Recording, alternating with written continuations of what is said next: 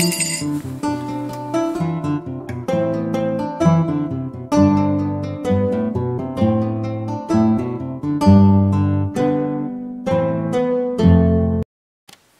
what's up people? In today's video I want to talk about the Microtech Socom Elite. Now a little bit of backstory with this one. Oh, look at this, it's so gorgeous.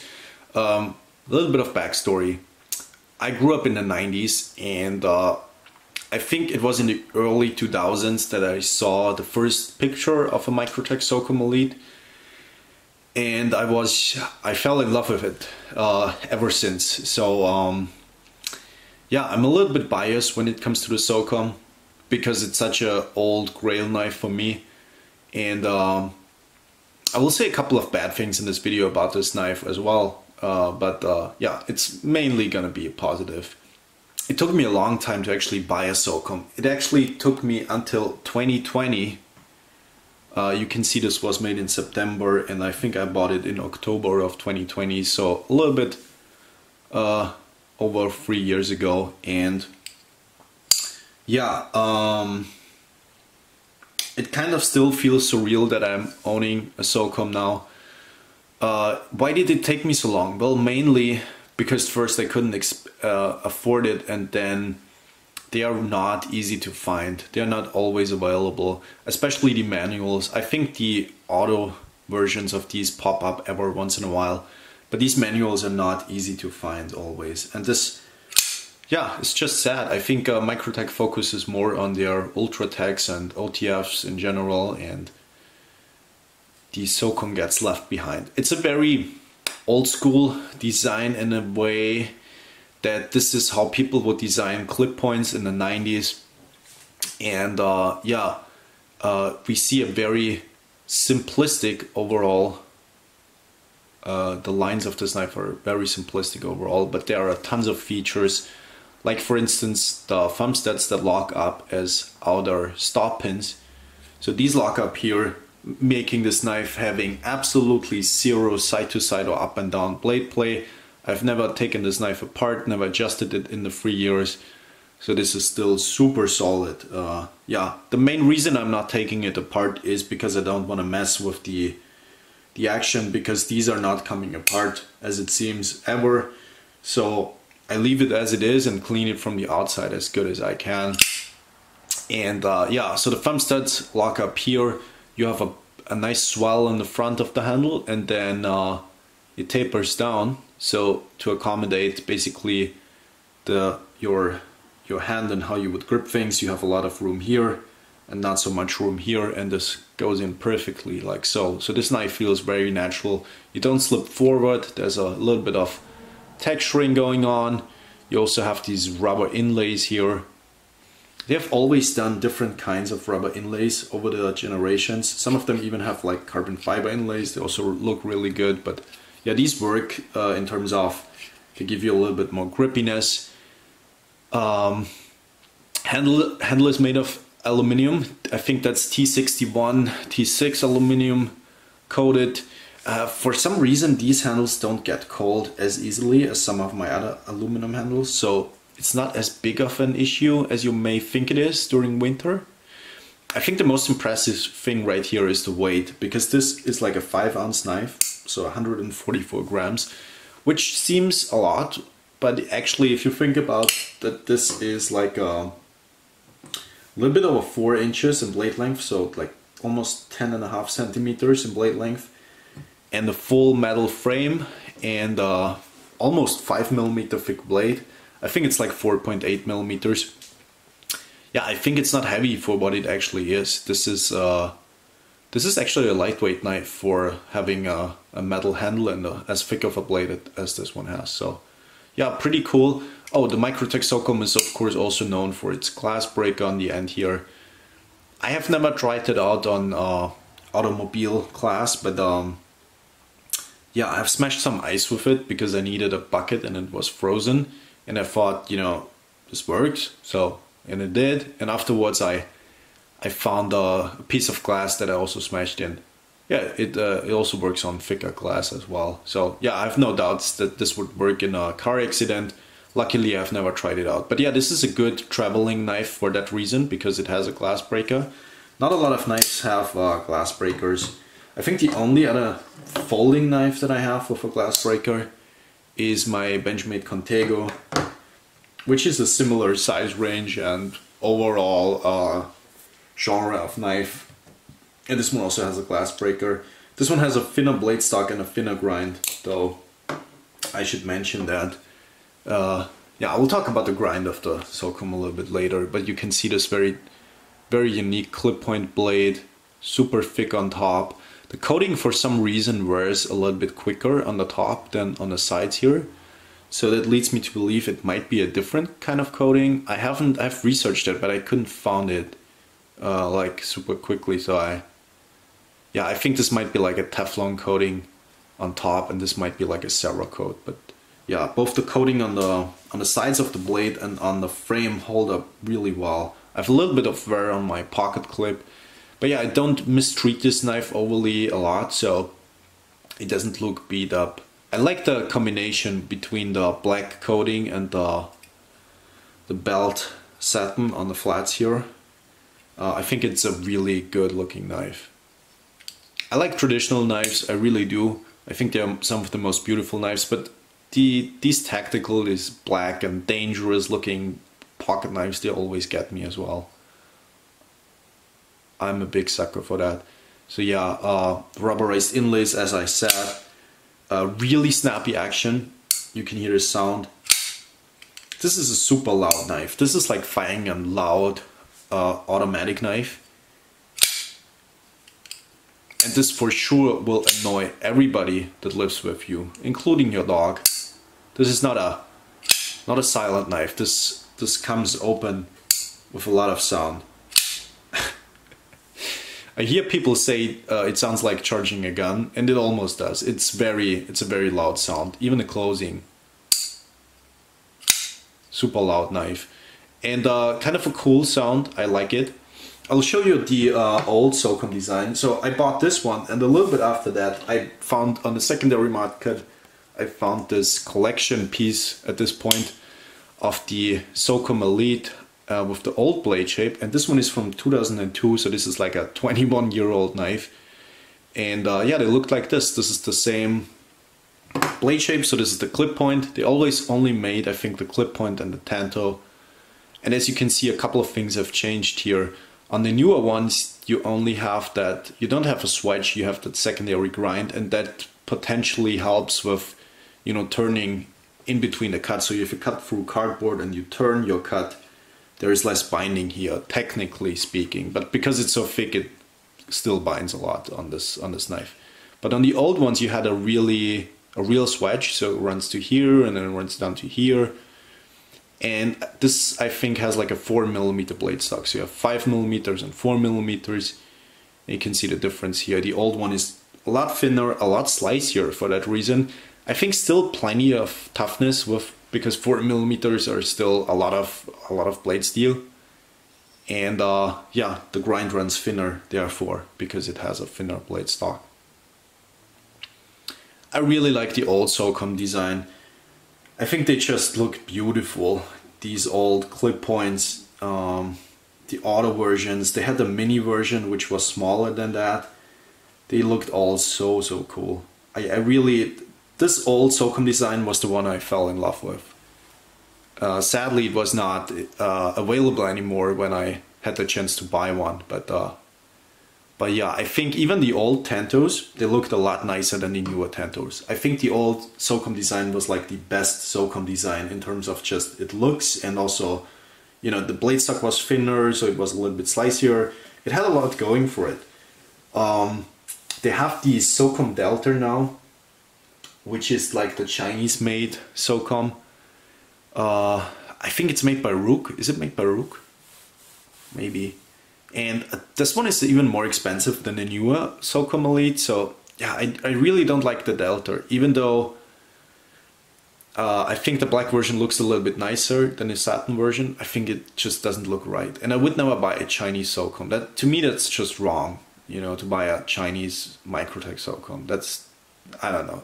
Especially if I can get it cheaper from America. Yeah, I'm not doing that. But yeah, the old Socom Elite was the best version. It just had the most gorgeous blade shape from all of them. I think the technology changed to the better. The mechanics on the newer ones are just better than these old ones. You can see that, for instance, they had the screw that goes in the line lug. They only had one big screw, whereas on the new ones they have two. And they didn't have an insert, so they used the soft spring steel against the blade, which in this case they had an inlay. So they have, I think, I'm not sure, but I think they have a softer spring steel on the outside and then a hardened inlay to go against the blade. So yeah, these logs should wear a little bit slower, although I think the Socom was always a knife that wears in rather quickly in comparison to other liner logs. But yeah, so the technology on the inside I think is not as good. This one sadly cannot be taken apart anymore, but it runs on washers. The blade stantering is still perfect over 21 years, and I think the only downside here is that soft detent. So as you can see, this knife falls out of the handle really quickly. So there is a detent, but it's really soft. And on the new ones, the detent is a little bit better. It's still not perfect though. You can shake this knife out of the handle if you want to. They also had the taper design. It's just a little bit thinner than the newer ones in terms of the thickness. And the pocket clip rides a little bit lower, which I don't like, but yeah, the construction is also more closed, which is better because you don't want to get dirt in the knife. So I think closed constructions are actually better than open constructions, but that's just me. Some people like it, some people don't. Yeah, beautiful shape on this old one. And the 154 cm was good for what this knife is, which brings me right into the negative things about this knife. Well, I already mentioned that the geometry is not perfect for cutting things, so it gets stuck a lot in cardboard. You can do basically all kinds of knife tasks with this, but you can't really do the fine slices. Food cutting is terrible, cardboard slicing is bad. Yeah, this cuts a lot worse than a lot of other knives simply because of its thick geometry, so yeah. And then the other bad thing about this knife, well, there are several bad things, okay? Let's start with the not so bad ones. Well, this is called the Socom Elite, so it suggests that this would be like a, I don't know, like a first responder military type of pocket knife. Yeah, I see that, but I mean in terms of how it looks and everything, but not how it functions. You don't want to have bearings in like a dusty and dirty environment, and especially because this knife is tipped down, which it's not a bad thing in general because you can pull it and open it really quickly that way because you're really close to the thumb studs, but because it's tipped down, it's also exposed to dirt getting right into the action, which is not good. So I think that's the first reason. The second reason is that this steel is M390. M390 is not a good steel to sharpen in the field, especially if it comes like from Microtech. I have had a lot of knives in M390 over the last couple of years, and I must say Microtech really does the worst version of M390 that I've ever seen. It's really badly heat treated. I'm not sure if this is just on mine, but I've heard other people say already that Microtech is not really good at heat treating knives, and I think they don't do it themselves, but whoever does it for them does a bad job. So this knife came razor sharp with a nice, really nice looking edge. It went dull within, I think, 2 days, and it went dull in a weird way. M390 usually is supposed to hold an edge a little bit longer, but within 2 days I could drag my finger across the cutting edge and not cut myself anymore at all, even though I've just cut a couple of plastic packages that were not super abrasive on the edge. So I was really surprised about that. Then I resharpened it on diamond stones because I wanted to get, you know, my idea was, okay, this knife has a bad heat treatment, it needs to get the factory edge off and remove some of that burnt steel. Maybe it was overheated on a belt grinder, whatever. I resharpened it on diamond stones, put a nice, really nice edge on there. It took me a really long time. I think I've never sharpened a knife as long as I've sharpened this knife. This is the worst knife to resharpen. Not because you know, it's blade design. It's just the steel just didn't take an edge. And I've made it razor sharp, cut a couple of things, it was dull again. This knife actually was touched up a couple days ago, and it's getting back to dull. I can drag my finger across the cutting edge, doesn't cut me. So yeah, I don't know, this knife for some reason has a really bad heat treatment. So that, in combination with the what I explained with the bearings and everything, and also because this is not pressed against your pocket, if you run, it may open in your pocket. So all these things combined, is this a good soldier's pocket knife? Socom Elite knife? Absolutely not. This is a civilian knife, 100% for sure. But I think it's a really good one. It is thick, you can do a lot of things with it. It has the most terrible steel ever, but overall the knife design is really good. So yeah, I don't know. I really like it. I want to say that. I really like the Socom Elite despite its absolutely terrible heat treatment. I mean, I have to emphasize on that. This is just the worst heat treatment I've ever seen on any folding knife, period. Maybe like a Rough Rider is comparable to this in terms of edge retention, but yeah, I don't want to get into that. Size comparisons. Here's a PM2 for you. And actually, I want to do more size comparisons because I want to compare it to some more high-end American-made pocket knives. Where does this sit in the market? Or on the market, I should say. Here's a Damco 8020. The 8020 also has like a thick blade, as the Socom has. But this is a more work knife, and the Socom is a more tactical knife. So is the XM18. The XM18 is more of a work knife, to me at least. And the Socom is, again, the more tactical, more stabby kind of knife. And yeah, here is a, not a Sebenza, but a Inkosi, which is a more robust Sebenza, technically. And yeah, where does the Socom sit with all of these high-end American-made knives? I think the Socom is very unique because, while I think it's harder use technically, it has a really thick spine. It's more good for the tactical stuff, where the other ones are more good for the EDC or work style environments.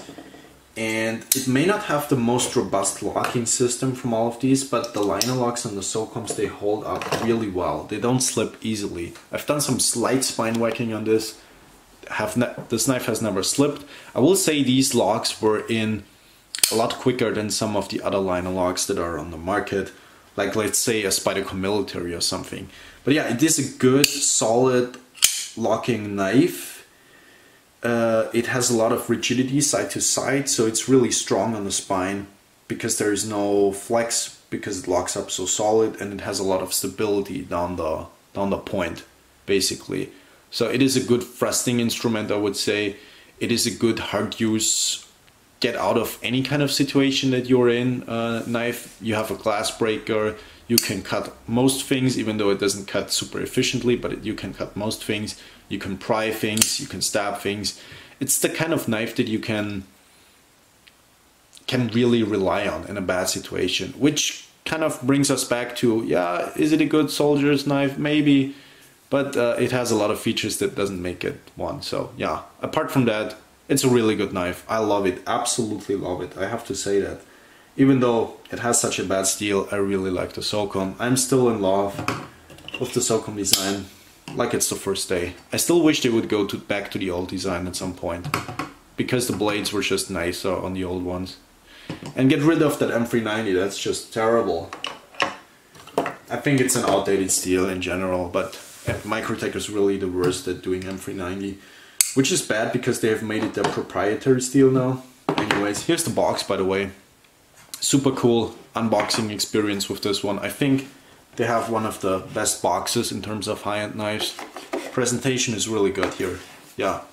Overall, Microtech Socom, really recommend it. I think it's less expensive than most expensive knives, and it's really good. But just don't expect any slicing or high edge retention output from this knife. It's not good at, you know, a lot of things that other knives are. But it's still really cool. Yeah, so that's it for today's video. Thank you guys for watching. Maybe we see each other in another video. Goodbye, people.